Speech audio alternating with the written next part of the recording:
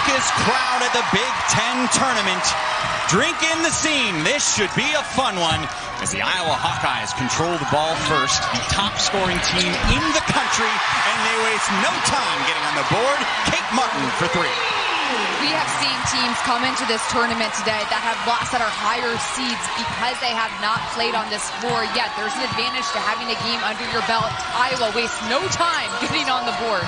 Kate Martin, the first one to score. Again, remember, these are two very high-scoring teams. 84 points a game is what Penn State averages. 92 points is what Iowa averages. Marshall. Shot clock winding down. A near steal for Marshall. Rusu's three goes offline. Iowa doing a nice job clogging up the interior. There wasn't a ton of room to move inside the three-point line. Martin. First miss of the day for Iowa, but Marshall with the rebound. Stops in the paint. McKenna Marisa all over her. Martin gets another rebound for Iowa. Sydney Affolter left alone. She wrote on the scouting report in big letters, do not pass ball to other team. My call. This game is very simple. Make 4 points to the opponent and don't pass the ball to the other team. And you're in a pretty good spot if you execute. One of my favorite things about Caitlin is her ability to talk about her teammates post-game. I mean, this is not a selfish person. Loves setting up Gabbie Marshall for a three, finding Hannah Stuelke in the post. Caitlin Clark has handled this rise to stardom about as well as you could ask for somebody to. This is a home game for her. She grew up in Roseville, Minnesota. That is 14 miles northwest from here. She told us she's got lots of family in attendance this week. And what's important for her and her team is they're a bubble team, Megan. I mean, they need to get a win like this would go from being the first team out.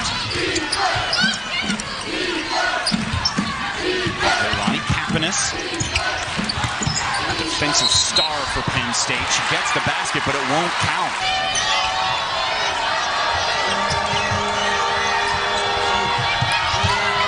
Caitlin Clark yet to shoot the ball. The feed to Stuelke and the easy two. Penn State is coming over to try to double Hannah Stuelke. She knows it's coming, and how do you approach it? Penn State desperate to get on the board, missing their first 6 shots of the game. Such a difference from yesterday. In their first game of the Big Ten Tournament, they hit 8 of their first 10 from the floor. Finally, Leilani Kapanis is on the board. Big three for Penn State. Iowa's trying to pack the paint right now. There's not a lot of room to move. If Penn State can hit some threes, that would be big. Clark misses her first shot. That's actually her first touch of the game. Leilani Kapanis is guarding Caitlin Clark and not allowing her to have a touch at all. Once the ball comes out of Clark's hands, Leilani Kapanis is hard denying. Ashley Owusu on the drive.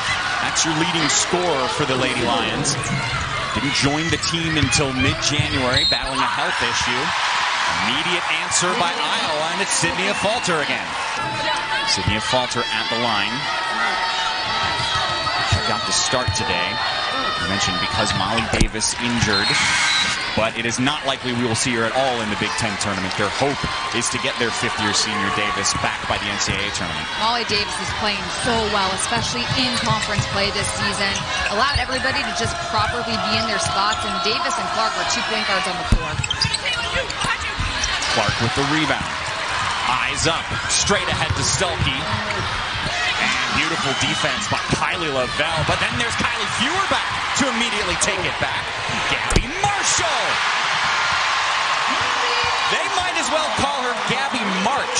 She is unbelievable this time of year. It was in this tournament last season where Gabbie Marshall, it felt like she hit 53s over the course of 3 games. She is money. Has hit more than 200 in her career. Even though statistically struggled to shoot the ball earlier this year, she finds that stroke. It's like riding a bike. Clark with the defense, and Iowa is pouring it on. Feuerbach.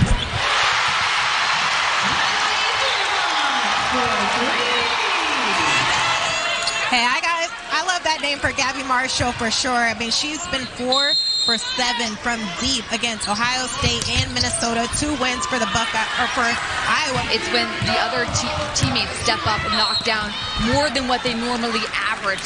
3 minutes, 49 seconds left in the first quarter, and that's the first point of the game so far for Caitlin Clark. You look at what she's done historically here at this tournament. She is shocking, amazing. Averaging more than 20 points a game her freshman year, her sophomore year, her junior year. So this is a Penn State team, Megan, in desperation mode, needing a signature win for the selection committee, and they've struggled offensively. Do they go straight to Ashley Owusu to offense? I feel like my question was just answered. I feel like that was a really good strategy. You just called that. Very nicely done. But in all seriousness, Penn State needs to find ways to get to the basket and get fouled. Instead, it's O'Grady who gets to the basket and gets fouled. We were there for the beginning of the season at the crossover at Kinnick when Iowa played in front of 55,000 people at the football stadium. It was an exhibition game.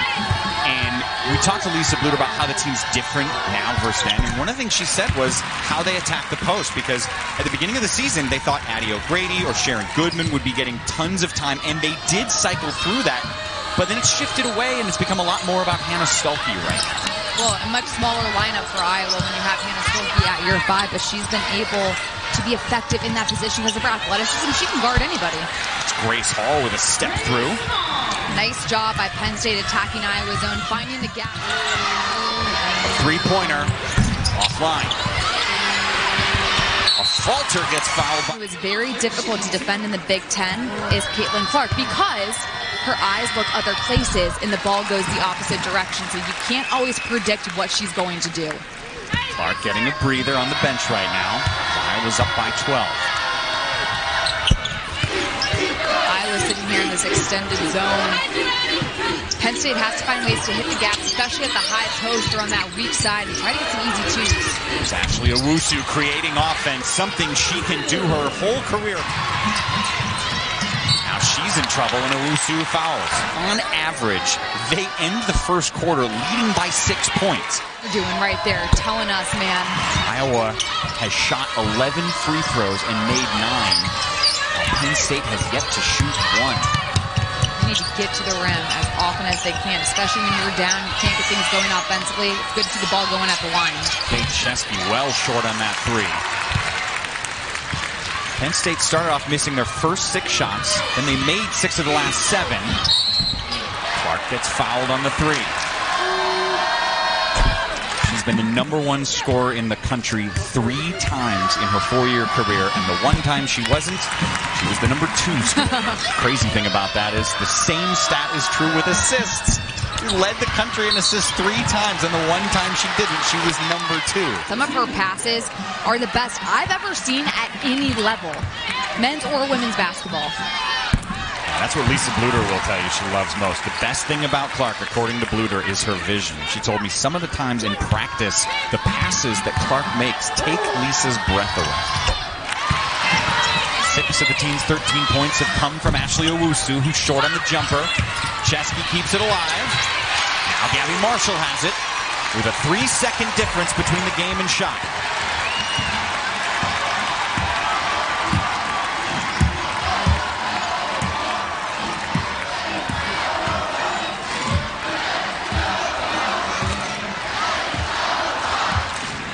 Happiness on Clark.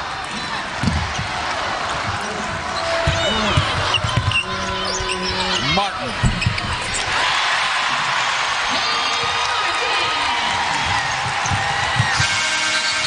The quarter ends the way it began, with a Kate Martin basket. We can confirm, as people being here, that when Iowa makes a bucket, it feels like the roof's going to come off. Well, they are known for their offense. Top scoring team in the country, 31 points here in that first quarter, but their defense has been so impressive as well, holding a good scoring Penn State team to only 13 points in 10 minutes. Clark from deep, yet to hit a field goal in this game. Here's Chesky running ahead of the bunch. Oh, they can't even hit the open layup. Brutal start for the Lady Lions. You have to make those. Iowa hasn't been able to give you any easy buckets. You have to take care of them when you get them. Tighten up, woman up, play with pace. That quarter was on your own agenda. Let's get back to our game plan. Well, perhaps some momentum here. A turnover. Pappas bowls into Marshall, and that's going to be a foul on Marshall. Big Ten Plus to stream for as low as $9.95 a month at BigTenPlus.com. Happiness hits them both. Brigham commits that foul. That's her second, so off to the bench for her. Stuelke. Grace Hall corrals the ball. You can say it. You like that accidental run. It rhymed, yeah. I liked it.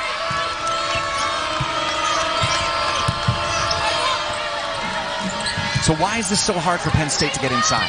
Iowa's guards are much longer than people realize, and they're moving well without the ball. On the pass, you have Iowa jerseys moving towards the rim. So that right there is open right now as McKenna Marisa knocks it down.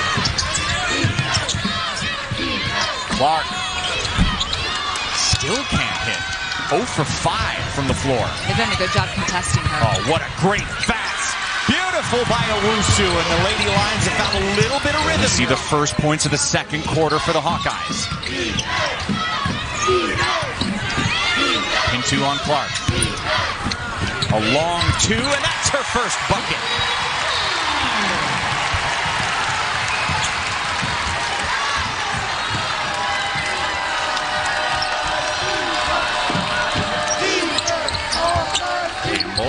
Up to Brigham, puts the ball down and gets in trouble. Somehow curls it around and in. Allie Brigham remembered she was 6'4" and taller than everybody around her and was able to have that crafty finish. Clark from deep. Yet to hit. 0 for 6 from behind the three-point line. Owusu creates the offense and has a chance at a three-point play. Penn State is at their best when they're able to get defensive stops and turn that into transition. They've been able to keep Iowa at bay. There really haven't been many second-chance opportunities for the Hawkeyes.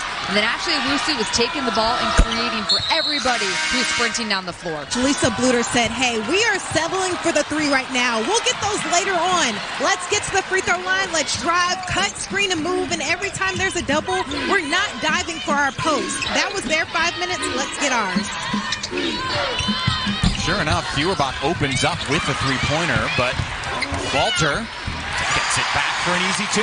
Sydney Affolter has been the offense for Iowa. While the greatest scorer in the history of college basketball has made 0 threes and only 1 field goal, it's Sydney Affolter in double digits. Sydney Affolter made a case for Big Ten 6th Woman of the Year. And she's certainly living up to that right now. She also sets great screens, dives on the floor for loose balls, all the little things that you need to do to win games that don't necessarily show up in the stat sheet. Clark splitting defenders, drawing the foul. One area where Penn State had success was Caitlin Clark had 12 turnovers the last time these two teams met. She played a little too fast at times. You know, if she hits another three-pointer, she will break another all-time college basketball record. It's one that right now is shared with her and a guy named Steph Curry. Are there any records left after that one to break? Finds a new one every week, it feels like. About 3 minutes left in the second. Jay Chesky cannot hit. Another miss by the Lady Lions, and Clark has it. Allie Campbell cannot hesitate. She's a 40% three-point shooter. She's got to shoot a wide-open 3. Marshall.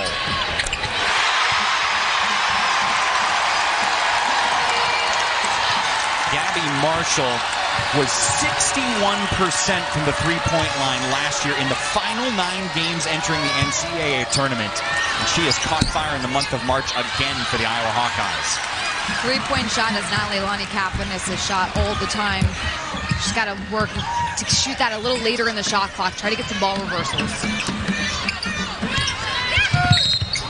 Clark on the drive, and we talked with Lisa Bluter about that and the fact that she's starting to heat up once again. And Lisa just says it makes her feel so good because she's so important to this team for morale reasons. She gives 100% effort. She's their best defender on the team, and for her to finally get rewarded by the ball going through the hoop, it's just great for the whole team morale.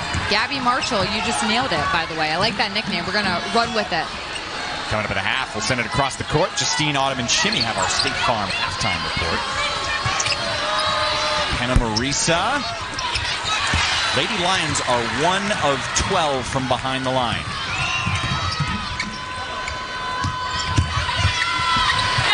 Kylie Feuerbach. Owusu 11 points on the day for the leading scorer for Penn State.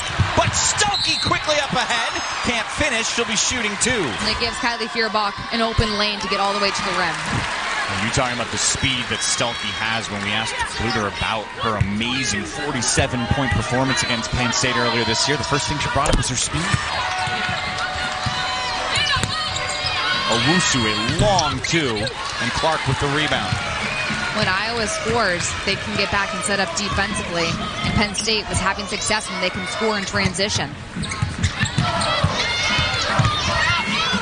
Clark dribbling behind her back. Can't get the shot to go, and I'll take that. That was a good catch. Let's see. This is what a pro does. Boom, baby! Someone send help. Know where the camera is at all times, man.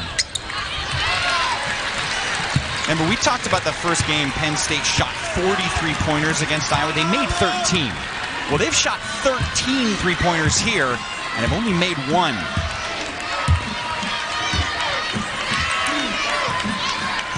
6 seconds, 7-second difference between the shot and game.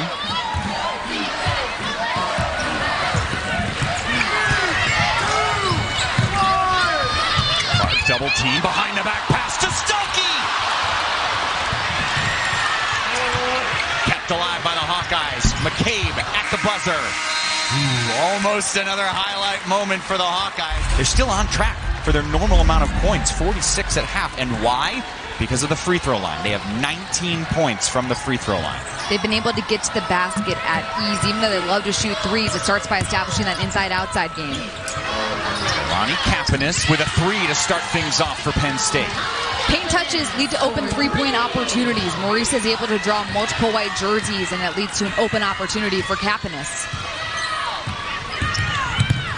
Clark dishes to an open Gabbie Marshall. You knew it was going in. Everyone in this building knew it was going in. Overhelping on Caitlin Clark has been the downfall of Penn State's defense at times because everybody else is so wide open.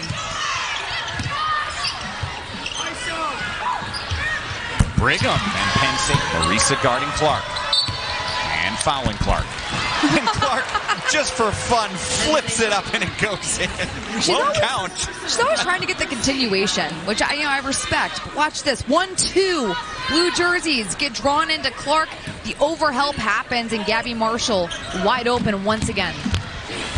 Marshall electric from the floor, and just like that, more points for the Hawkeyes, although Caitlin Clark looks a little banged up there. When she does not have the ball in her hands, they're hard denying. When she does have the ball in her hands, Leilani Kapanis is using her quickness to stay in front of Clark. Now with 9 points from the free throw line alone today.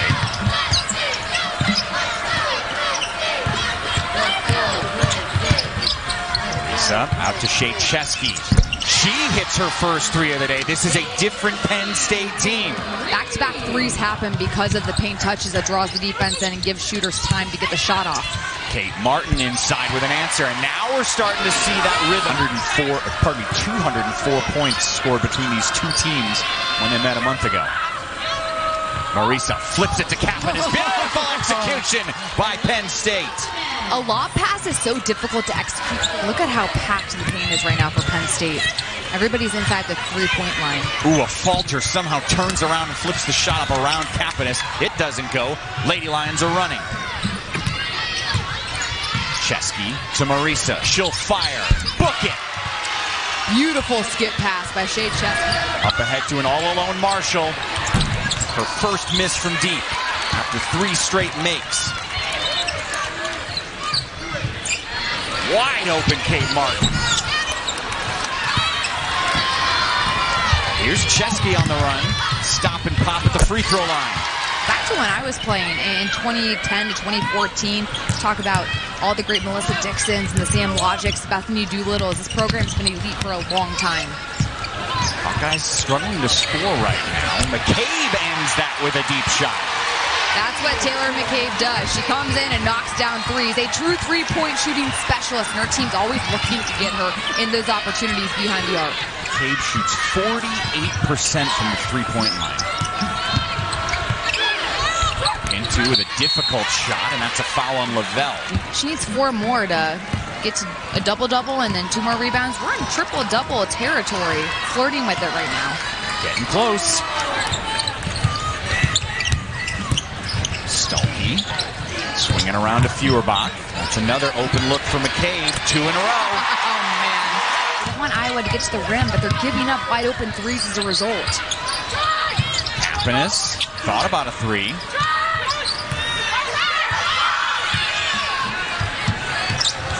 Owusu will take the 3-pointer. McCabe, her first miss.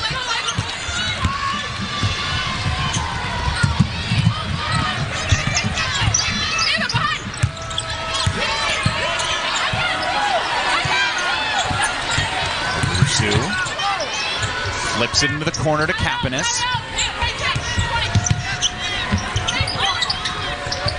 Chesky can be a threat herself from deep. Instead, she drives and draws a foul on Stuelke. And those drives can happen if Iowa reverses the ball better, because Penn State right now is over-helping. They're getting a little out of whack, so if you can reverse the ball quickly, you're going to be wide open on the weak side driving to the rim. Chesky hits 2 free throws. Martin will inbound.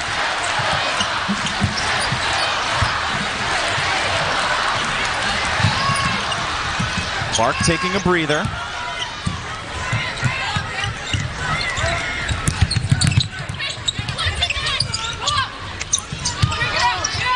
Affolter all alone at the top of the key. They're the best in the country at making threes. They average 11 a game.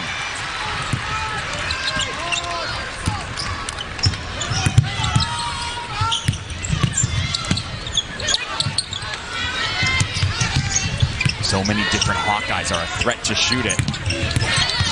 Martin on the drive. But now they've hit threes, so the drive's open because Penn State has to come out and contest it 3 points. Owusu creates offense out of nothing for Penn State at a time when they needed it.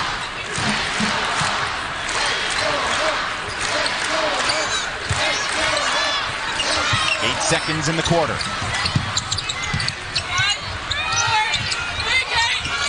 Three to shoot for Kate Martin.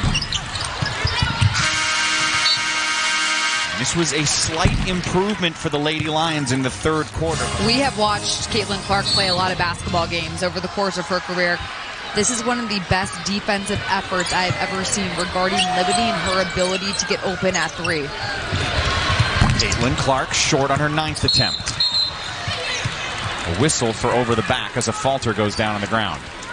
Affolter's been all over the floor. They're spreading the ball at a high level, 15 assists as a team. Viewers watching games on TV, basically every network that carries Caitlin Clark games has set an all-time record this season. She finds Marshall for another 3 attempt. Ball batted out. Clark, another miss from deep, and Martin saves it.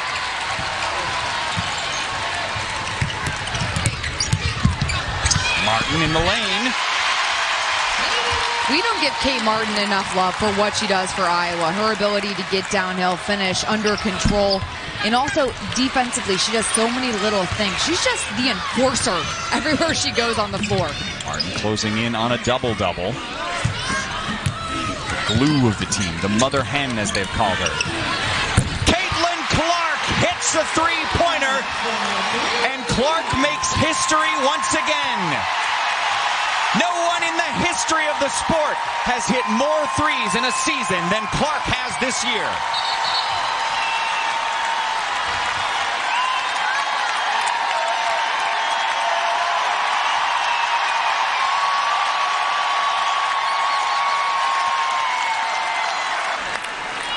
"11 straight missed 3-pointers for her, and the one that goes down breaks an all-time record. She's good, man. But as a shooter, you got to be like Dory in Finding Nemo. Just keep swimming. She normally makes 5.4 3-pointers per game. You're competing to live another day playing. But you got to have a little fun with it. Even when you're not having your best game from the field statistically, you got to remember your why. And Caitlin Clark showing her why. Don't you think that's what separates her? The reason that she sticks out and has become a social phenomenon is her flair. Lenani Kapanis is not guarding her right now because she's not in the game. Capinus got hit in the face and headed off to the locker room with the trainer. And Clark with a block on Odin.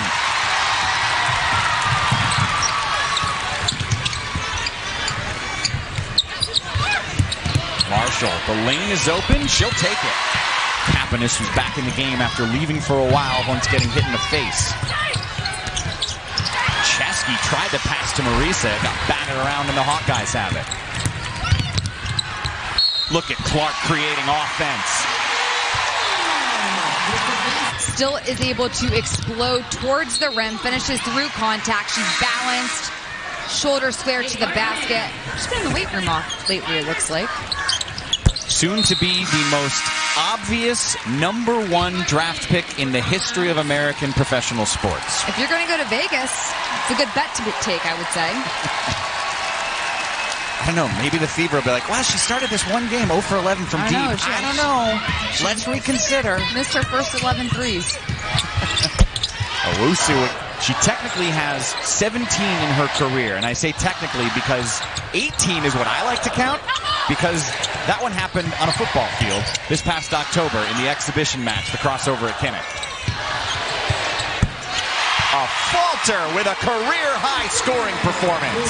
Sydney Affolter, have yourself a day.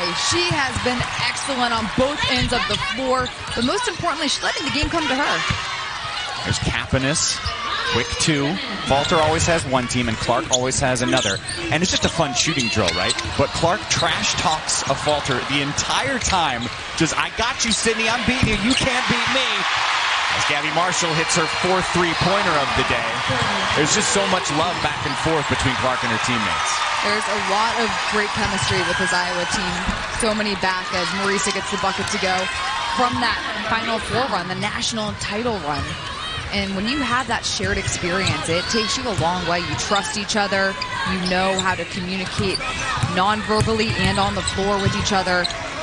That was a huge thing for everybody to go through together, getting to that national championship game last year. Affolter on the drive. She'll head to the line. To the new last name, she's got 4 three-pointers now in 3 consecutive games. Now, when you spell Marshall, is there going to be 2 L's at the end or just one? I think -2L at the end of March. Oh. March-LL. I like the dash idea. Trademark, copyright. I'll call the lawyers. She's getting a breather as well. Clark's back in the game.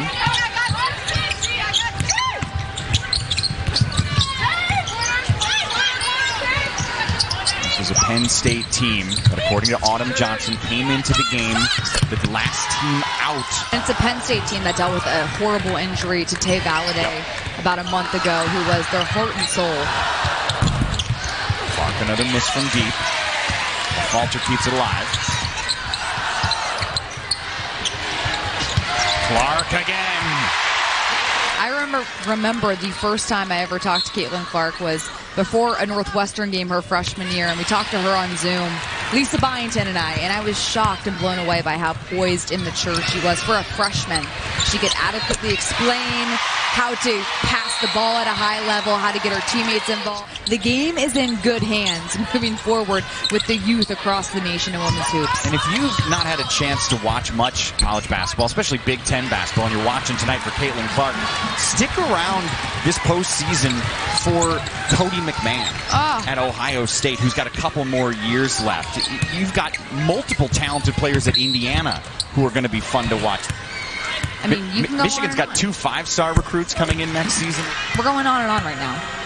Someone stop us. Caitlin Clark's got a double-double.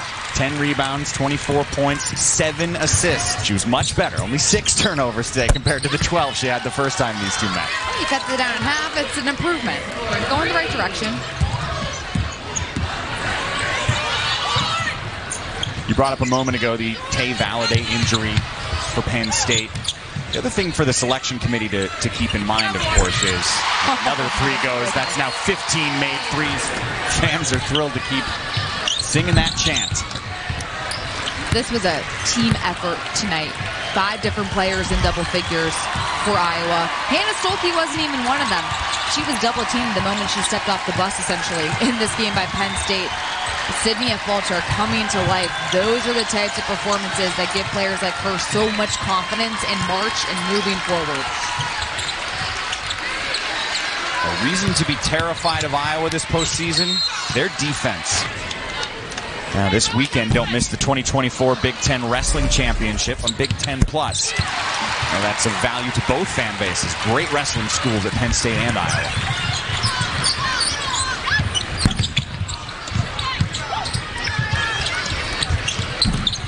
The Penn State Lady Lions scored 93 points when these two teams met up earlier this year. There was never really any dribble penetration consistently. Penn State struggled to get the ball in the paint, and Iowa was able to rebound out of it, won the rebounding margin plus 12 in this game. Iowa Hawkeyes have their 22nd 90-point game of the season. They hold Penn State